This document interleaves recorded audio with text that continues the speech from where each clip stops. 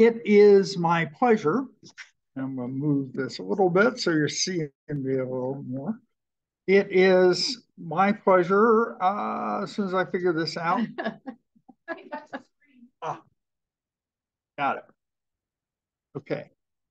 Not sure what happened there.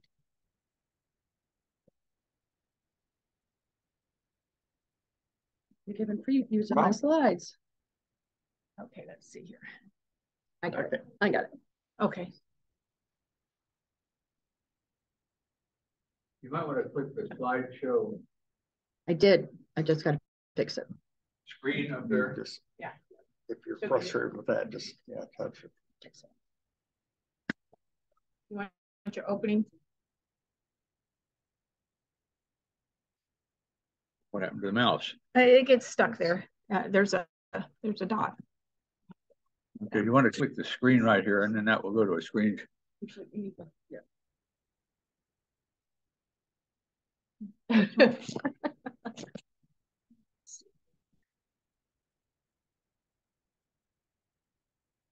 You got those circles things, and usually I slide them off. I know I do. What are we needing to do? We need to go to slide one. If you click the screen, you're just gonna, it'll be full screen. Yeah, we're just trying to get it clicked. That's all. Okay. Okay, now we want to hide this, don't we? And all she has to do is here to go advance. Well, yeah, but I need to get rid of this thing. Why do you get rid of that? Oh, it's not showing up. Okay, never mind. Okay, can everybody? Yeah, everybody can hear me. So we're having some technological challenges today, but we shall go forth and conquer. It is a delight for me to introduce our speaker, Deb Lambert.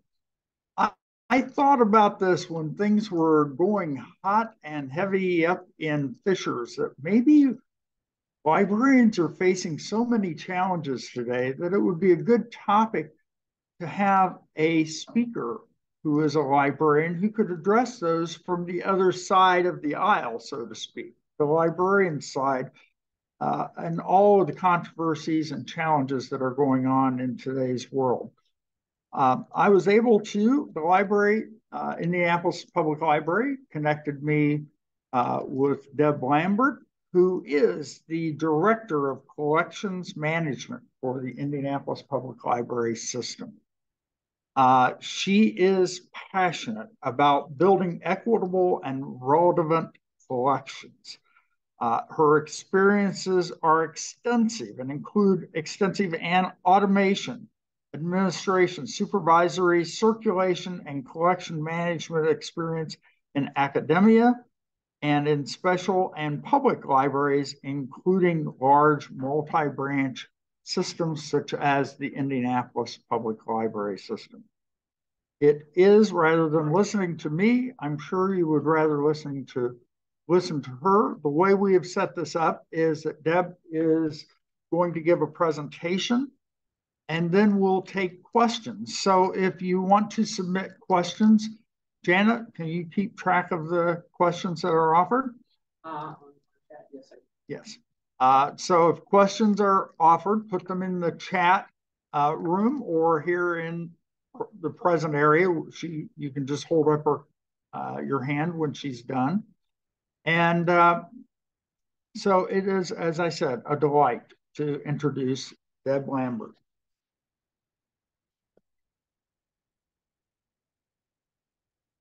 Good afternoon, everyone. It's a delight to be here. I'm honored to come and speak with you, and listening to the last 15 minutes of your meeting, I'm pleasantly surprised about your knowledge about the library system and libraries across the state. So some of what I have in my presentations you already know, and that was a pleasant surprise. So Stephen asked me to talk about challenges facing librarians in today's world. My perspective comes from collection side of things, but I also can speak to you other parts of what we're facing in the public library. Just really quick overview about Indianapolis Public Library is that we have 26 locations, including one central library and 2 bookmobiles. We have the Center for Black Literature and Culture. This year we're celebrating our 150th year in business. And some facts about the community that we serve is about 970,000 residents, which includes all of Marion County. We have about 2 million on-site visits post-pandemic, and we're hoping to boost that some more as we get back to business. Total circulation is about 7 million, and our annual budget is 79 million. One thing I didn't put on here is our collection budget is 6 million, with another million in grants and endowments and things like that. To give you a concept of the size, we have about 600 employees, and in the collection management area, I have about 55 to 60 employees that work with the collection, ordering it, cataloging it, delivering it through the shipping and receiving courier system, and our electronic digital collections as well. So I'm going to give you an overview of what we're going to talk about today, and then we'll get into the details about it. So the big elephant in the room is censorship, and it leads into legislative control of libraries, what they're trying to pass through legislature all over the country. Similarly related to politics and library boards and school boards, social issues that are affecting libraries. Ebook licensing costs is a surprising thing here, which leads into budget challenges for us. And then those are overview of the challenges, and then other topics I'm going to talk a little bit about is that it's not all really negative. We've got some great new things happening at IndyPL and at other libraries across the system. I'm giving you examples of IndyPL because those are the ones I'm aware of. And then I'm going to talk about, as Steve asked me, how do libraries select materials for their collection, and how do you market books to libraries for them to carry your books. So I'm going to take just a quick 2 minutes to show this video. I'm hoping sound is going to work. There was a Senate Judiciary hearing, not now, there we go, the first week of September, that talked about book bans and censorship. I am not hearing any sound on this. Are you able to turn on your sound, Janet?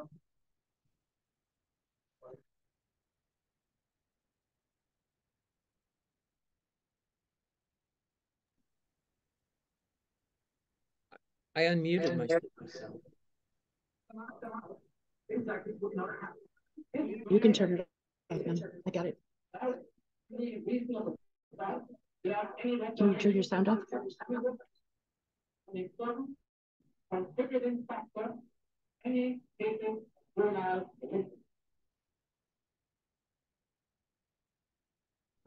School Board has banned the critically acclaimed process.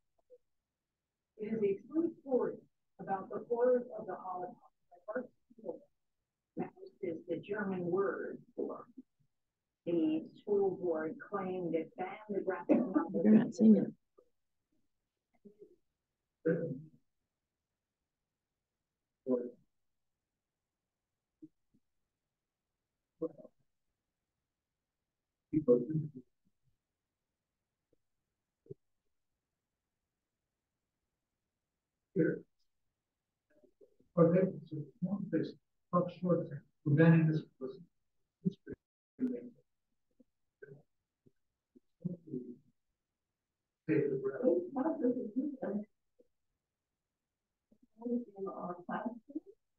And we know what it's done for our students.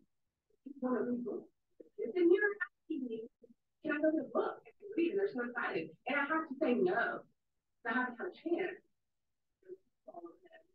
Catalog them to write it all down.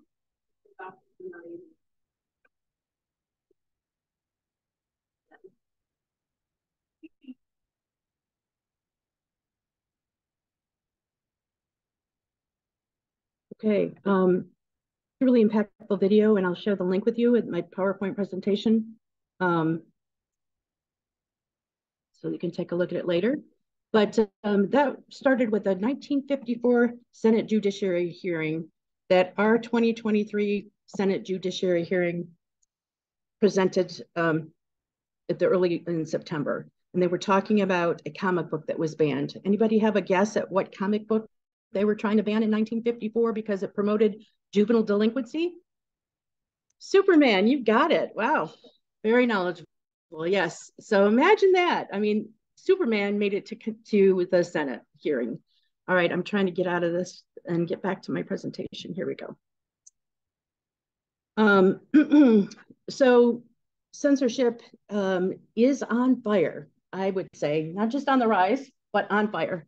If you can see how much it's changed since 2003, and it made a huge climb in 2021 and 2022, and it's the number of challenges has increased exponentially. The number of individual titles has increased by 38%. So what that's saying, folks aren't seeing that slide. Presentation. Okay. Stop share. And share screen. That should work. How about now? It's back, yes. Okay, sorry about that. Okay.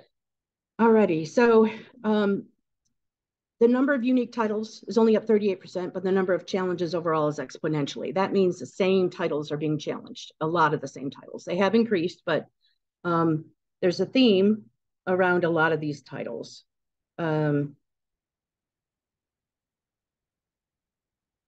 On this slide, I'm going to point to the graph on the right, and that's nationally. It shows that the increase of the trend shows that more political and religious groups are submitting challenges. I mean, the top categories of parents and patrons is still the highest, but the next highest group are political and religious groups that are campaigning and sending in challenges to libraries across the country. And then board. Sorry, can I ask a question about that data? How do you distinguish between patrons who might also be part of the political and religious groups and parents who might be part of those same groups? If they self-identify on their forms, on their challenge forms, if they self-identify as a political or religious group or a administrator. So they might also say they're parents as well. So there might be overlap in the data, but that is national data, and I wouldn't know how they exactly categorize it. So a group, I forget them. Moms for Liberty. Moms for Liberty. So if they're challenging, they may very well identify as parents when in fact they're a political action. Yep. Yeah, that's why I was asking. Right. So they could be, dishonest on their forms as well, right? But what we're seeing is people from political groups from other parts that aren't residents of the community trying to file challenges. Our challenges require them to be a resident of Marion County. More libraries are starting to put that restriction on, but for a while they weren't. And so they were, from Utah or Nevada and, challenging Indianapolis, materials. The other graph on this slide is showing the number of requests that we've faced for the last 5 years. So far this year, we've had 3 challenges. Last year, we had 6. And I should say these are formal challenges where they submitted a form. We get many, many requests and discussions at all of our locations where librarians talk to them one-on-one and explain to them why we have a diverse collection. And we want materials that represent everybody, that people can come in and see themselves in the collection. So a lot of our librarians do a great job of maybe answering the questions and calming people down, and they go away. But the ones who are very insistent will file a formal request. Yes? Are there age restrictions?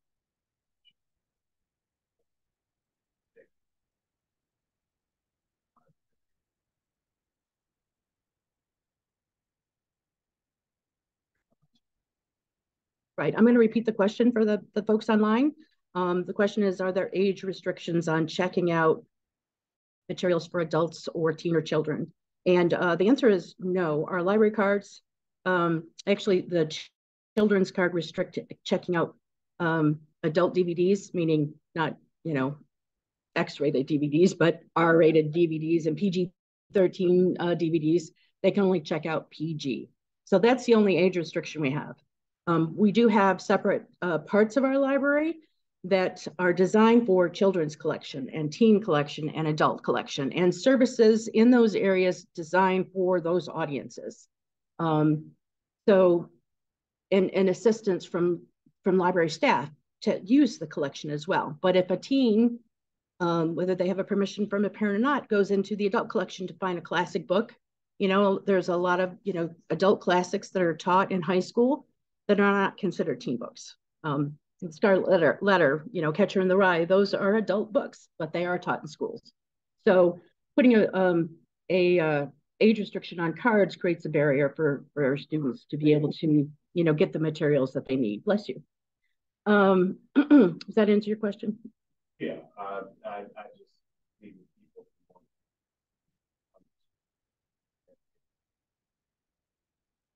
there not being some common ground, middle ground.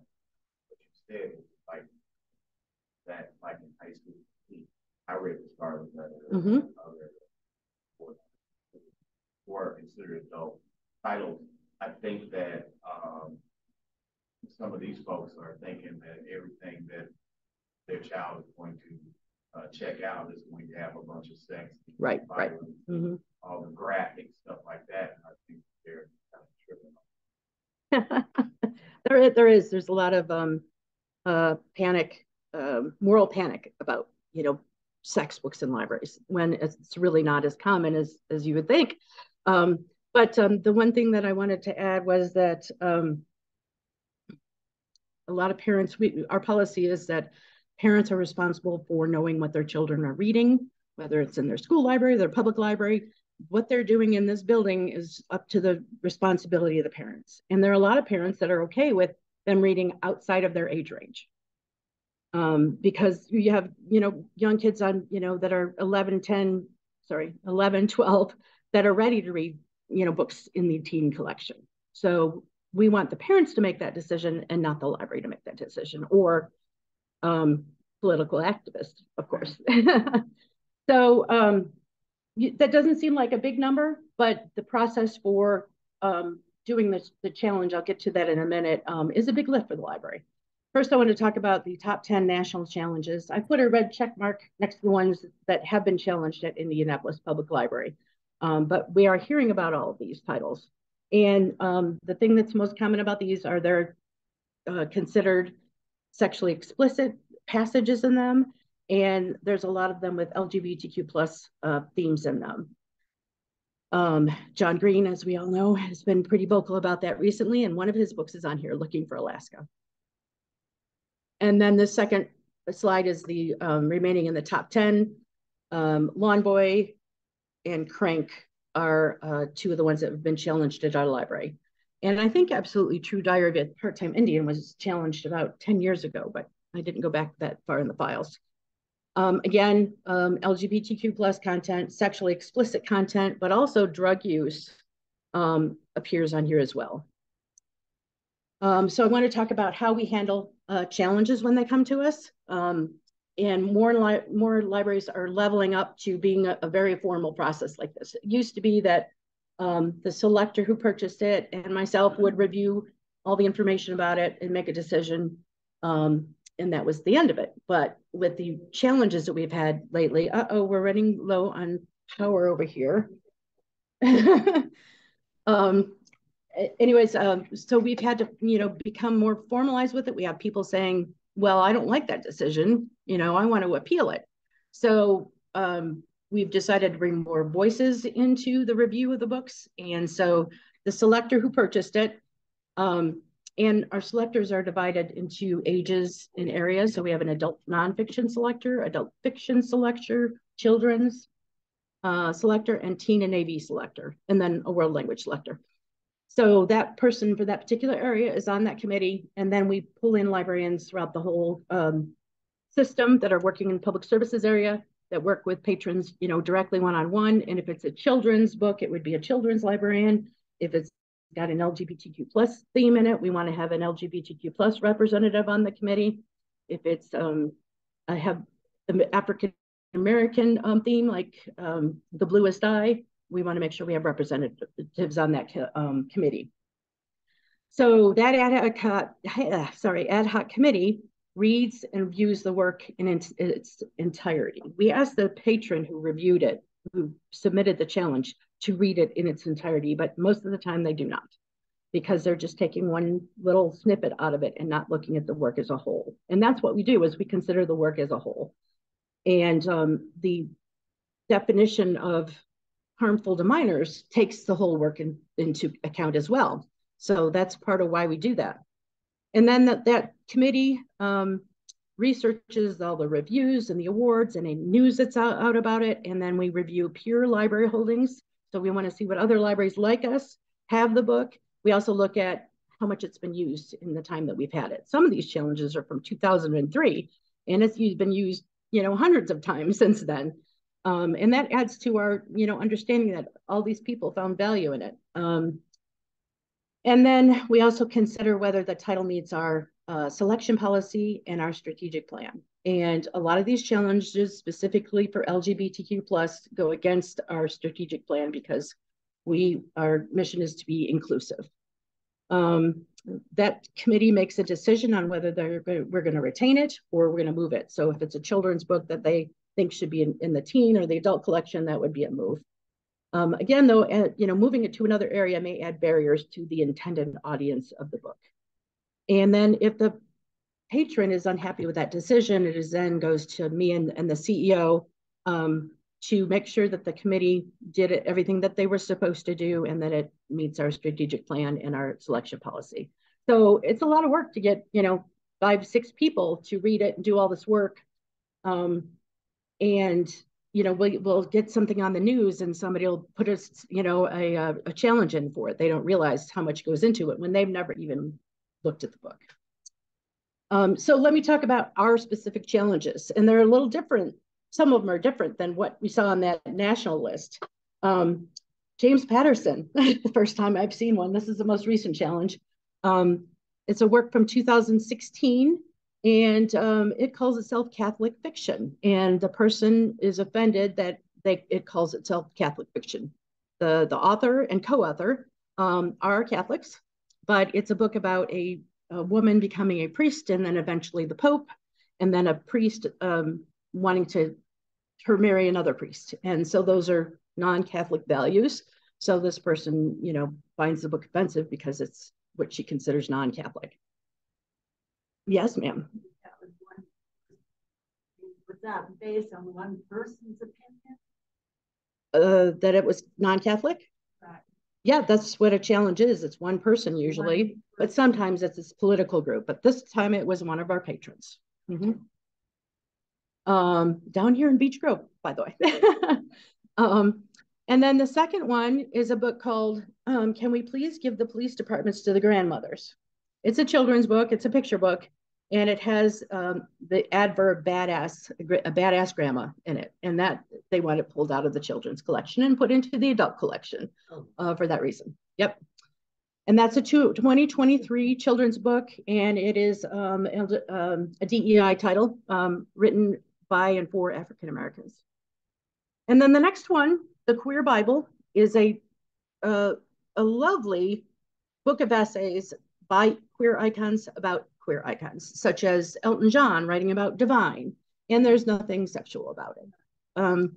And this challenge was simply because the person saw the title, queer in the title, and we still have to go through that formal process.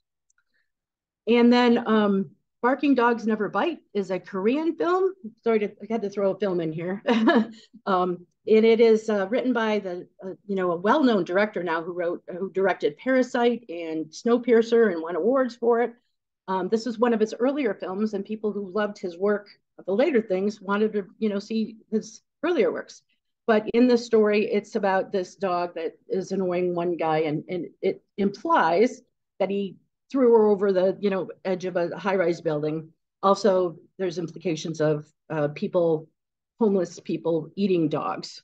There's a beginning, warning, big warning at the beginning. It says no dogs were harmed in the making of this movie. But still, the person was very offended by this. And this comes into where we get quite a few challenges when people look at our foreign film collection or our world language collection, translations of things, and they don't understand cultural differences from other countries. Which leads us to this, yes, sir. Which is interesting because there is the dog face. Right. Dog pate season from Where the Roses. Ben Stiller movie. It's the name of it. Brett Favre has a cameo in it. He bounces the ball and it goes out the window and the dog shakes. Yep. Mm-hmm. Yep. And then that's a double thing.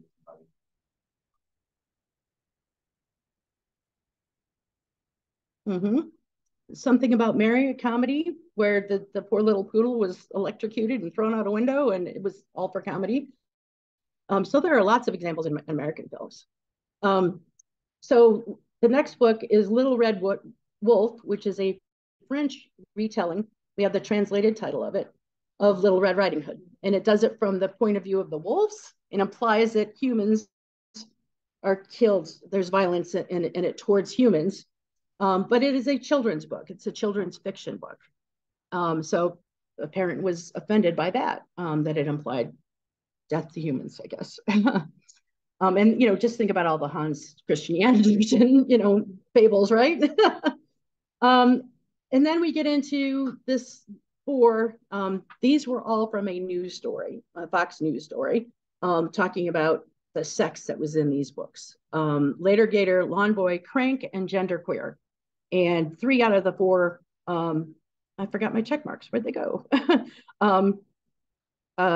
Appeared on that national list. And they do include sexually explicit scenes or excerpts. And Crank has drugs in it. And one of them, actually 2 of them, have LGBTQ plus content in them.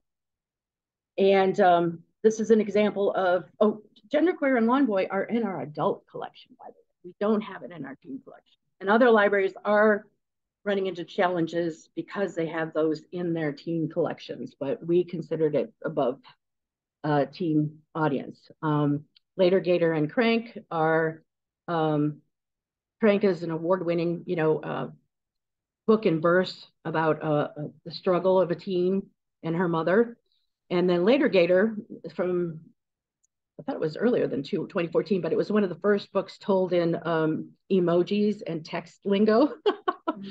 And there are implications of sex in it, but it is meant for that audience, older teens. So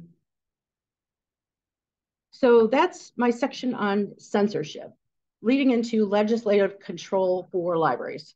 And there were 146 bills introduced across the country in 2023, going into 2024, in 8 categories dealing with libraries.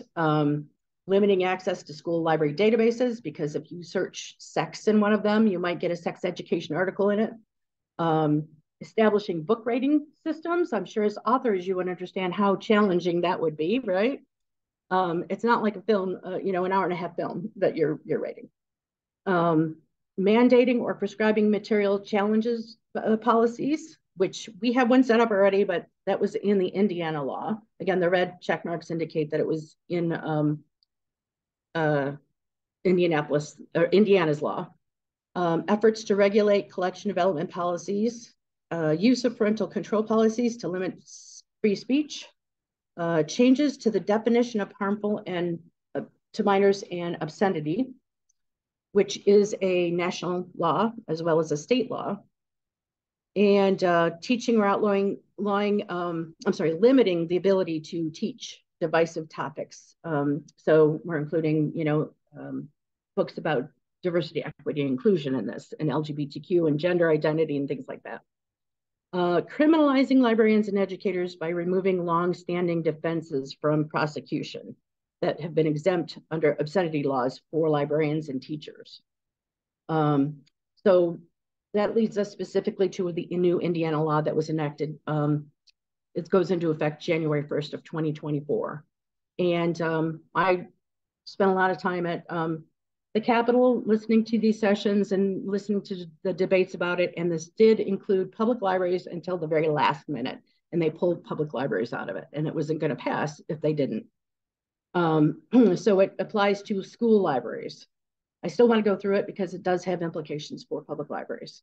It requires things like a web-based catalog, a procedure to request removal of materials, and a response and appeal process. You know, we already have that in place. We've had those in place for a while. Schools, however, didn't necessarily have that in place. And schools may not make these materials that are harmful to minors or obscene within a school library. And it does remove the statutory defense to criminal prosecution for schools.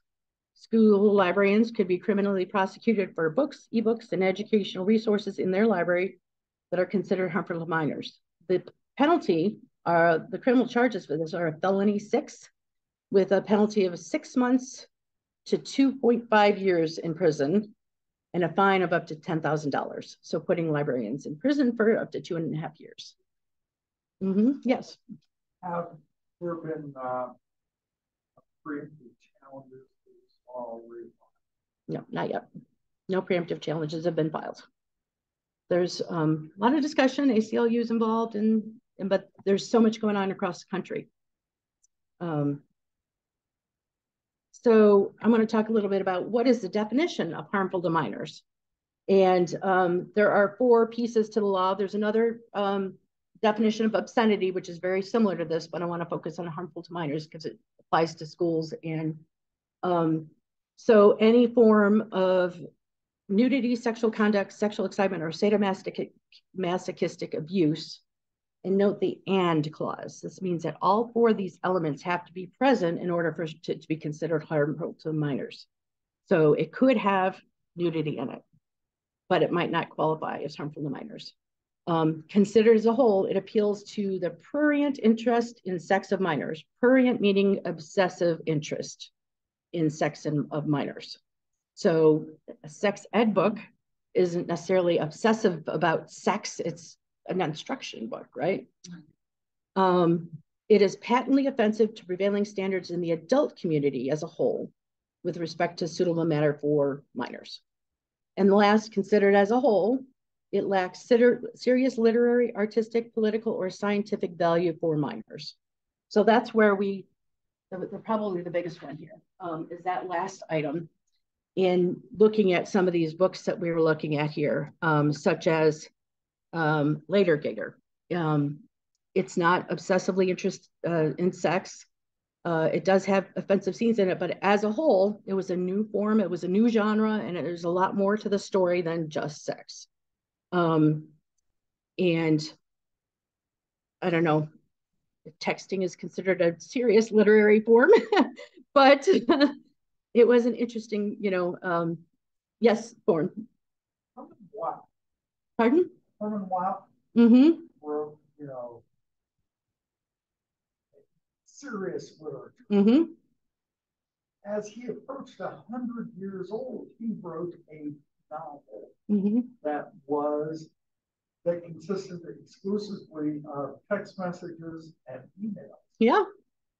Excellent. I don't know if you get much more serious in literature.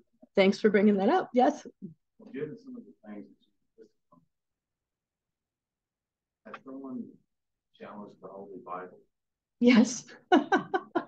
I say that because some of the things that are depicted here yes, they are in the Holy Bible.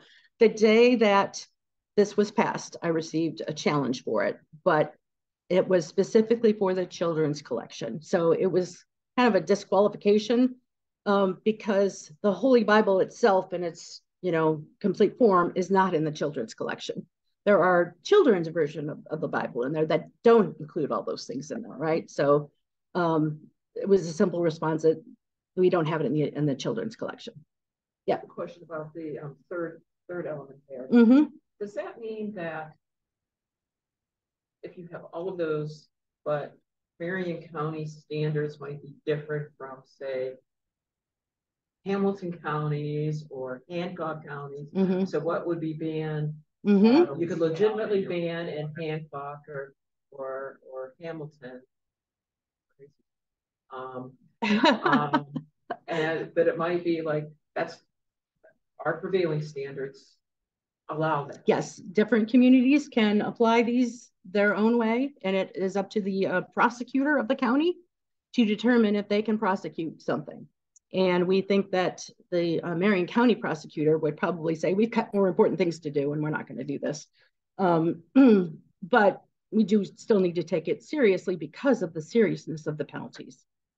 But there are going to be rural parts of Indiana that they're going to take this much more seriously. Yeah. Oh, it's right. I remember back in high school, I'll tell you, unfortunately, when someone walks down the hallway in a school. Mm-hmm. And also, you know, what do they have access to on their phones, on, you know, on TikTok and Twitter, and We don't know. right. So, you know, this question was asked during those legislative discussions and debates, and their response was, we don't have control over what they do on their phones. That's up to their parents, but we do have control over what the library does or what any government organization does. And we should, you know, have guidelines, which is interesting. Yeah. Okay, so, you know, I talked about this being for schools, and public libraries were dropped at the last minute. So how is this relevant for us? Well, we have a formal relationship with 59 Indianapolis schools, including the Beech Grove schools, school system, the Lawrence Township school system. IPS, we're bringing them on. We've added 9 of their libraries this year, and we're adding, I think, another dozen next year. So they're using our collection. The shared system is that they use our computers and our checkout system to check out their own books from their library, and their holdings in their collection show up in our giant shared catalog, and all the Indianapolis Public Library materials show up in their catalogs too, and they can request, borrow them, and have them delivered to their schools and check them out. So it's up to the media specialist, librarian at the school, to see the books that are coming in that their students have requested and make sure that they understand what the implications of providing these materials to their students are. So if it's an adult book, it's pretty easy to tell. No, we're not checking out adult books to you, unless it's something that's on your classic, you know, literature list, right?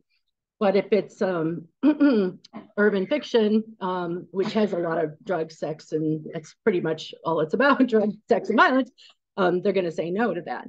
But what about these teen items that are kind of borderline that we think is okay for the public library, but according to the laws, would it be okay for the schools to provide those materials? So Later Gator is teen fiction, Crank is teen fiction. We want them to completely understand what they're getting from our collection and how to identify them. So we're meeting with the school librarians and forming a committee to tell them what we can do. And there may be a way for us to flag certain titles in the collection if they want us to, so that when it comes through, they'll have a warning, hey, watch out for this one, you know, and consider whether this would be breaking this law and cause the librarian to be at risk of getting criminal charges against them. It's ultimately up to the school librarian though. But they use our collection. We offer this service to them. We want them to be safe when using it. We want their students to be safe. Yes. One more question. Since a lot of these kinds of laws are being passed all over the country, have very many librarians actually been criminally charged that you're aware of? That's a good question. There have been a couple. And you know, they're kind of borderline with other things that they did. So it's kind of hard to separate the challenging materials with whatever other behaviors that they had. But what's happening more is termination of people, of staff, or turnover of leadership of libraries. But criminal prosecution usually is tied with something else. That's a good question, but I think because they're so new, no one's actually you know, challenged that whole thing. So the other thing about this is what's coming next year. I know that public libraries were dropped in the last session before this was passed. And it was something that some of the legislators really wanted to keep in the law. So I am positive it's going to be coming back as a proposal next year. And I'll be spending a lot of time at those hearings again this year and fighting that. So let's switch topics and talk about politics and library boards. We are finding that there are activists from all across the country, from groups like Moms for Liberty or the Party for Socialism and Liberty, joining library boards so that they can bring their political agendas to the library or to the schools. And that's what's happening at Hamilton East Public Library, to be honest. They're being driven by Moms for Liberty. But we're seeing it all over the place. And that's really dangerous because there are a lot where the library directors are resigning over it or they're being fired over it. And the library board is creating policies, which isn't under their role. If you look at the Indiana Library Board handbook, they should not be making decisions about operational decisions. It's leadership for visionary directions and supervision of one person, that's the library director or CEO. The tactics that these groups are using are misinformation campaigns, protests outside of the buildings, social media slur campaigns, overwhelming and interrupting meetings and board meetings. And it's not just the conservative groups that are doing it, it's also the far left groups.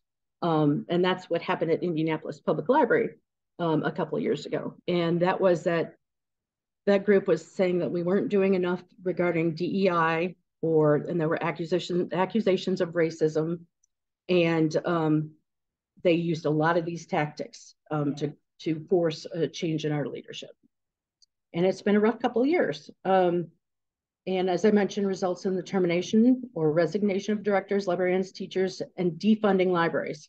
And we have had such a massive turnover of library staff at Indianapolis Public Library. 7 of our 9 people on the leadership team are new people within the last year. I'm one of the holdouts.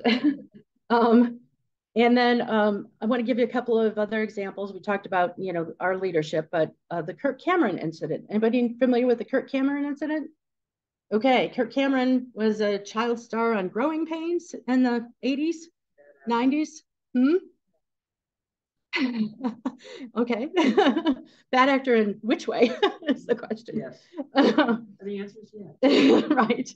And he has really joined the mission with Moms for Liberty and those types of groups in making literature more Christian-based. And we have lots of Christian materials in our library, but we want to make sure we have inclusive Christian materials that don't have hate messages in them.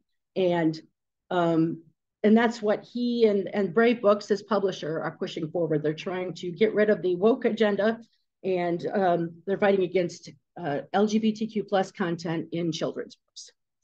And so they called us in beginning of December and said, we've got this book out, we want to do a story time, and we want on your schedule this month. And we book our story times for the whole quarter.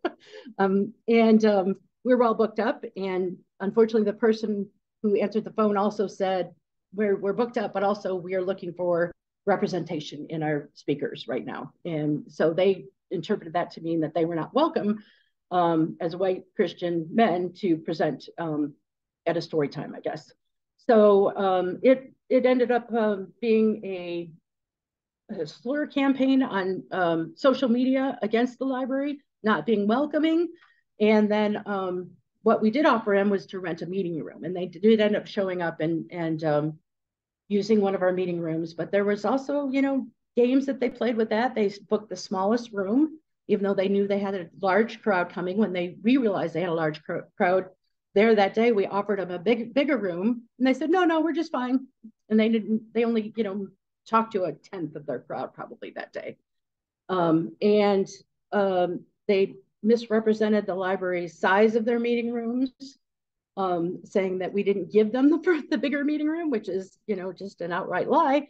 And they were just playing the media against the Indianapolis Public Library, but not IndyPL. It was for all libraries that kind of rejected them to say, I want a story time right now. There were 50 libraries that they reached out, and none of them said, okay, we'll do it right now. There's a reason for that. We have a process and everything. But so that's, you know, one of the incidents that happened recently. And then when we heard that they possibly were coming back, we reached out to them and said, you're welcome to use our meeting rooms. We're also working on some Christian books displays and bookmarks that we'll give out to, you know, your attendees and everything. We want to work with you rather than having this adversarial relationship with them. And then, of course, you've all heard about the Hamilton East Library situation. Everybody raise your hands if you've heard about it. Yep. Okay. Everybody's nodding their heads. I can't see you online. I'm sorry. But that really has to do with the takeover of the library board by a conservative group that, with an agenda, and also with ties to the Hamilton Southeast school system as well. And them deciding that they wanted to move teen books out of the teen collection and move them into the adult collection, which a lot of people are like, that's not censorship. What's the big problem? It's still in the library. They can find it. Well, the problem is that you're sending the teens, every single teen, to the adult collection where it's going to be interfiled with definitely inappropriate things for teens, number one. Number two is you're adding barriers to, you know, reading access for teens who are already reluctant to read. To get them into the library, we want to create a teen-friendly space and get the materials that's appropriate and targeted for them. Yes? Just personal observation. Mm-hmm. I do some substitute mm-hmm. On occasion.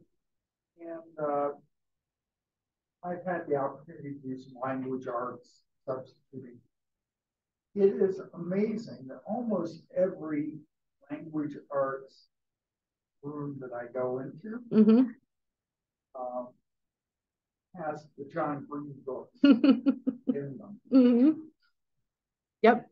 John Green's books are award-winning books that relate to teens and have, you know, as a whole, as a, you know, a wholesome, positive influence for teens and reading and experiencing challenging life situations, right?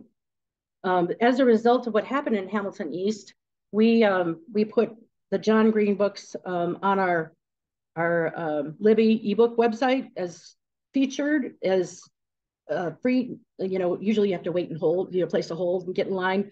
We put it up as cost per circ so everybody could get a copy of it without waiting in line. Cost us a little extra, but we wanted to say, we support this book and John Green, everybody can check it out immediately. And we had 300 checkouts in a week of that book, of The Fault in Our Stars, as well as the audiobook as well. And we did a social media campaign to promote it as well. When we opened the Fort Bend Library, we had lots of copies there featuring it, saying that we don't agree with what's happening in Hamilton East, basically. So switching topics, social issues are probably a huge thing you may not be aware of. Social issues, meaning a lot of people who are unhoused needing services, a lot of drug use and overdoses, not just at downtown library, but also at other libraries. So much so that groups are asking us to put Narcan. Are you familiar with Narcan? That's a reversal of overdoses outside the library, in containers outside the library, so that people can, you know, get to them without having to go in the library or when the library is closed. We already have them at most of our libraries, along with a defibrillator. And we have used it quite a bit at the Central Library, but at other libraries as well. But that the increase in opioid overdoses continues to be a horrible thing. And then guns in libraries, Indiana open gun law has brought that to libraries. They specifically, we've asked them, we campaigned and said, please don't let them come into libraries, an educational place, lots of kids here and everything. And we were denied. They said they are not exempt from this law. They used to be exempt, but they are no longer exempt. So, State House. Yes, exactly. The State House still is, yeah. Mm-hmm. So wait a minute, we can open carry here in this library. Yep. Yep, we've seen people with, shotguns in their backpacks sticking up, long guns, We've seen people with it on their hips. We've had people, waving their guns around. And once they do that, and they use it in an intimidating manner, they are trespass. That is not permitted. We had one, a shooting at the Pike Branch back last September, I think. So that's become a bigger issue for libraries. Violence in libraries. People are just much angrier nowadays with the divisiveness of everything. And we've had people lose their tempers quite a bit more than they used to. So this is all leading to a need for social workers. We have a social worker program. One of, 10 libraries in the country that have started doing this at our central library. And it's an official person with a social work degree. And that's exclusively what she does. And she's working with students from IUPUI. I'm not sure if it's going to be IU or Purdue once they split, but in their social work program to get students experience working in the libraries too. So we have students that are coming in and doing, internships, or I'm not sure what that program is called, but they're doing it at Central, but also some of our other libraries like East Washington, East 38th Street, some of the locations that have a higher need. And this is all affecting the mental health of library staff. And this is starting to become a regular topic of conferences and journals and discussion groups nationally. So it's not just us that are experiencing this, it's a national trend, and it's pretty serious. Oh, bomb threats. That's a new tactic that these groups, the political activist groups, are bringing to libraries. So Illinois has passed a law against banning books. It's the book bans law. And so they're basically saying that you can't ban books in public libraries, school libraries. And they have seen a huge increase in number of bomb threats since that time. And that Senate Judiciary hearing I was mentioning that I watched, immediately after that, there was a rash of bomb threats. And we've been getting them once a week. And we get them in a form that we don't know what location it is. And so we're starting to work with IMPD to figure out how we need to respond to these. There are also, they told us, bomb threats happening at other downtown locations like CVS and I can't remember the other location, but it was like, really? So it's a new trend. Okay, another shift of challenges of libraries, and we've been going on a while, so please tell me if we need to cut it off, okay? We're running up close on one, and that's right. Hour, so okay, so really go a little over that. But. Okay. Cost of ebooks and audiobooks, you may not be aware that they are twice to 3 times to 5 times the cost for public libraries than it is from the average consumer. Average consumer might pay $9.99 for an ebook. They're kind of tapping it around that point. We pay $20, $30 for an ebook.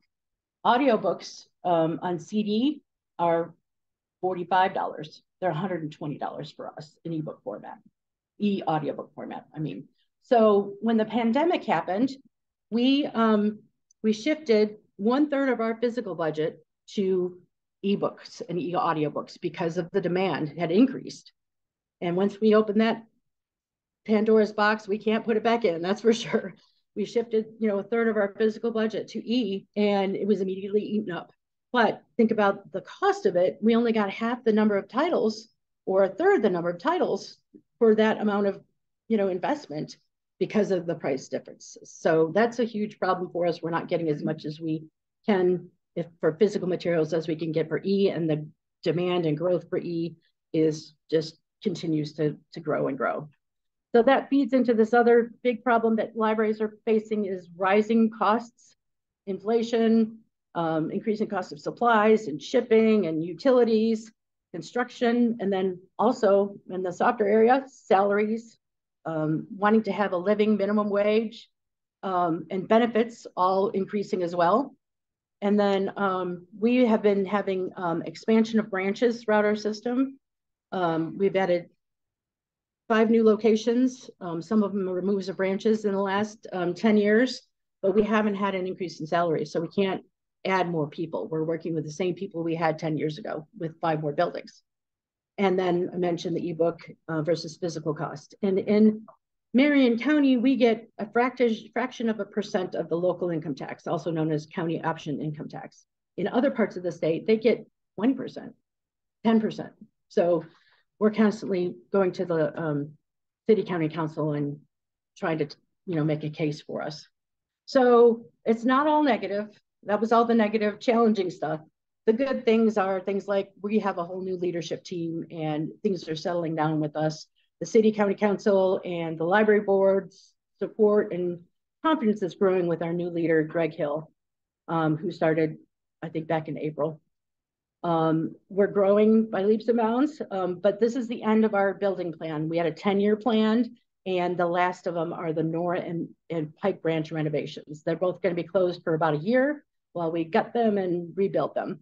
The Glendale branch you mentioned earlier is moving to a new location. Fort Bend just opened, and West Perry. So like I said, you guys knew about all these things already. I'm so impressed. And we have some great programs coming up. You mentioned some of these as well. The Center for Black Literature and Culture is celebrating 6th anniversary, and we have an author showcase there. And then our annual lecture series, we're having Sylvia Moreno Garcia, a big name author, presenting at that. And then Banned Books Week. This isn't public knowledge yet, but John Green is going to be the speaker at that event. Watch, if you're interested, watch for tickets to come up. They're going to go fast. They're free, but they're going to be signed up for them. And then our annual Meet an Author, Be an Author event. Impressed that you knew about that. You're already on it. That's great. Okay, so how libraries select books. When you have a large budget like we do, we are going to get everything that is book reviewed. So it's a Publisher Weekly or School Library Journal or Kirkus Reviews. It's coming out on forthcoming lists at these sources, Edelweiss and Early Word. And if it's got a major print run and marketing run, we're going to get a copy of it.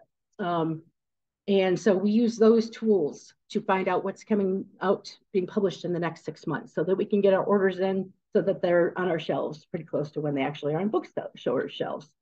And then we use major vendors, Baker & Taylor, Ingram, and Brodart for library suppliers.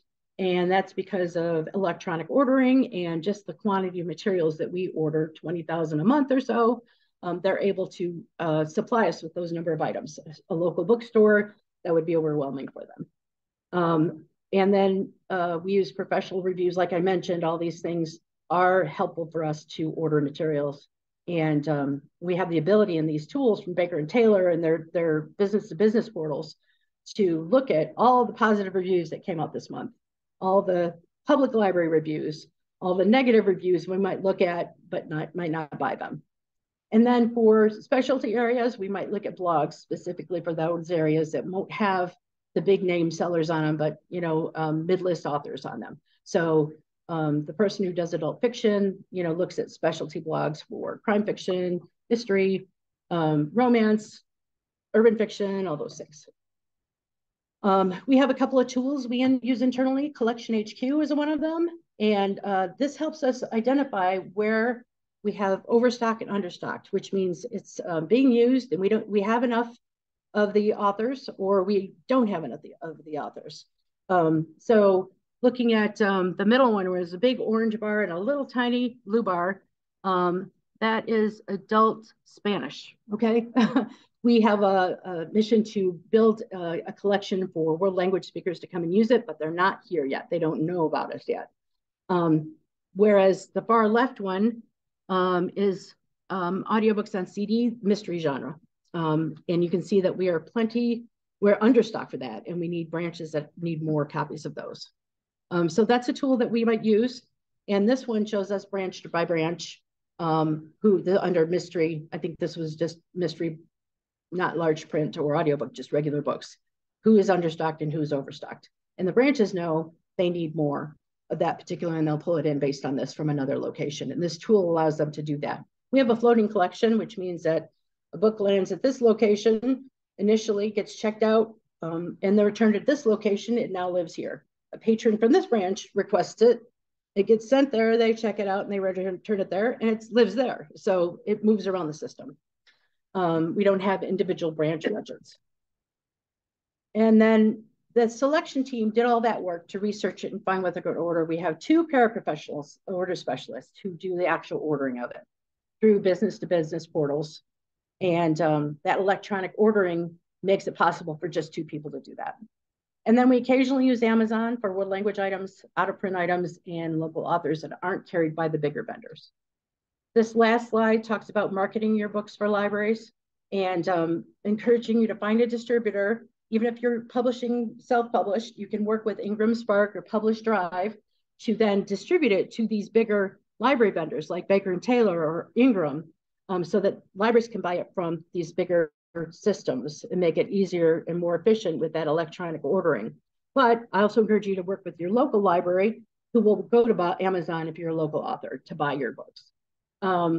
Get professional reviews and even community reviews on Goodreads or Amazon. That's going to help boost your awareness of your book and help libraries know that they want to purchase it.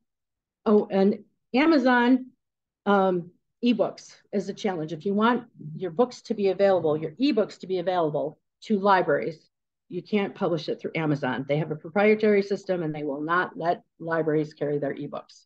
A lot of other ones will let you list them in Overdrive and Libby to sell your ebooks. And then for the actual material, we encourage you to use an editor. Everybody has a certain style and they think it's perfect, but in order for it to meet standards in the industry, we encourage you to use an editor, especially for children's books where certain age groups need to see a certain size fonts and number of words on a page and a certain vocabulary, and editors can help make sure that that's legible for young kids. We get many, self-published books where it's too many words on a page and it's too high of a vocabulary, things like that. Got to be a sturdy published format. Paperback's fine, but not a spiral-bound book or a stapled book. And then as a local author, provide a review copy to your local library, and that will give them the ability to see your work and purchase more copies of it. And attend local author events like we've talked about before. Meet an author, be an author is a big one here. The Center for Black Literature and Culture also has an author showcase.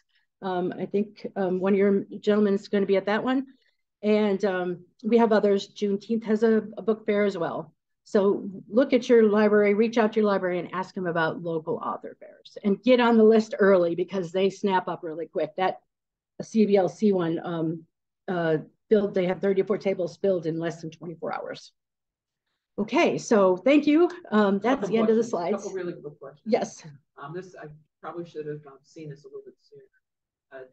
One of our members wants to know what the library policy is on knives. If guns are okay, I guess knives are fine. I don't know if there's legislation dealing with knives or other weapons. Honestly, I don't know. And there was another question. What is the banned book event? Banned book week. We celebrate it every week with displays, but also usually we have programs. When is it?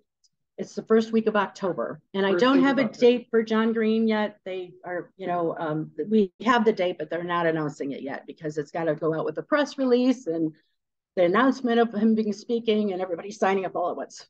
Yes.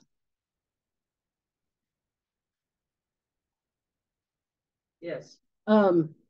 Speaking of library board meetings, if there's challenges going up, to the library board about things, with things that you don't agree with because they're pro censorship, speak up and tell the other side of it.